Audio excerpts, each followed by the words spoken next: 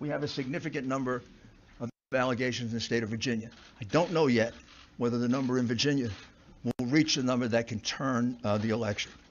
In the states that we have indicated in red, Georgia, Pennsylvania, Michigan, Wisconsin, Nevada, and Arizona, we more than double the number of votes needed to overturn the election in terms of provable illegal ballots.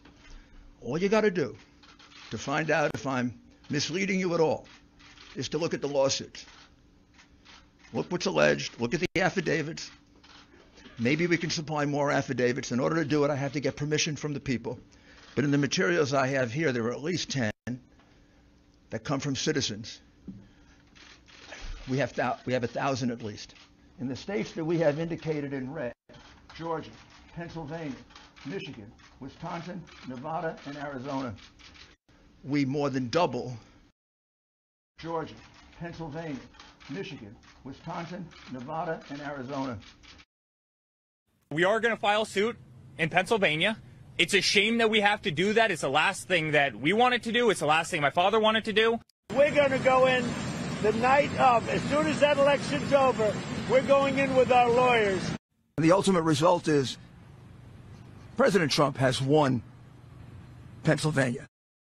You think we're stupid? You think we're fools? It's not my place or Donald Trump's place to declare who's won this election. That's the decision of the American people. If I lose to him, maybe I'll have to leave the country.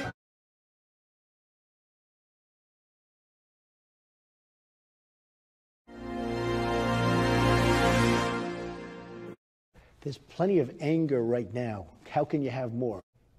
The world is a mess. The world is as angry as it gets. Well, you think this is going to cause a little more anger? The world is an angry place. All of this has happened. The world is a total mess. The world is a mess, Dan.